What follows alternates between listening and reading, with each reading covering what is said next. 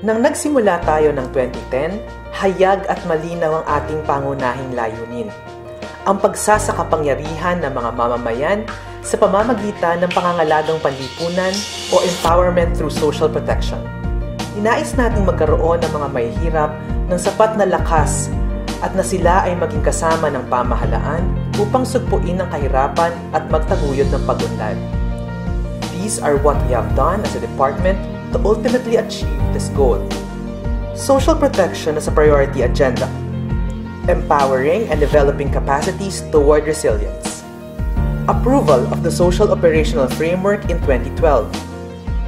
Convergence in practice internally through the URPMT and CMATs and externally through the HDPRC of the Cabinet. Putting a name and a face to the poor through listahanan.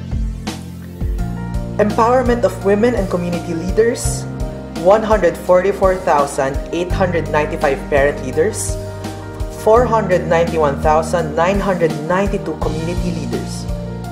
Mainstreaming and strengthening delivery mechanisms and processes through decentralization and the use of IT. Enhancing and increasing effectiveness and efficiency of the bureaucracy. Financial re-engineering to meet the growing demands. Restructuring the bureaucracy, workforce development, and performance management. Embedding the matapat, mahusay, magiliw leadership brand. Embracing IT as a management tool. Strengthening integrity management. Improving the status of workers. 11,000 contractual positions. Demand-driven expansion of programs. Pantawid Pamilya coverage extended up to 18 years old to cover K-12. Approximately 2 million children included in the program.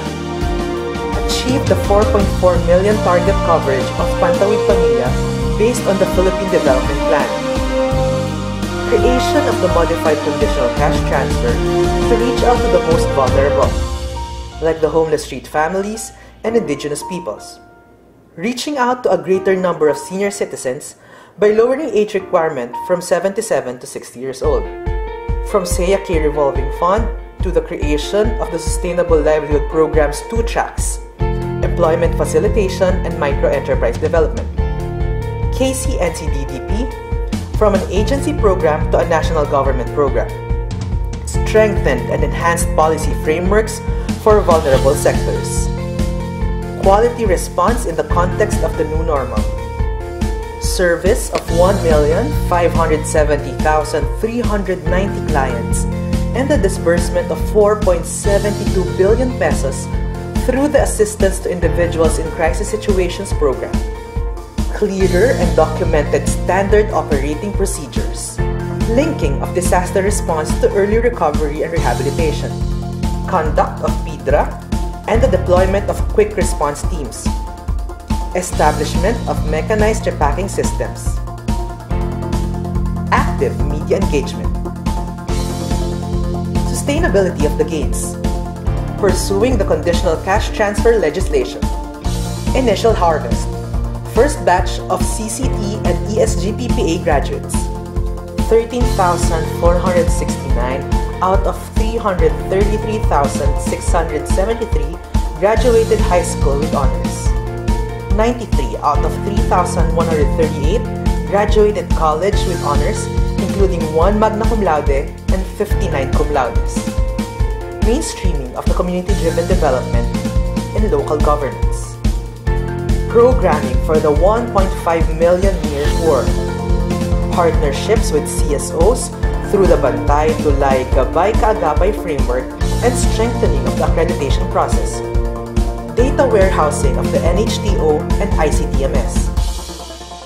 These are the innovations that we have done to the programs, services, systems, and structure of the department in 6 years.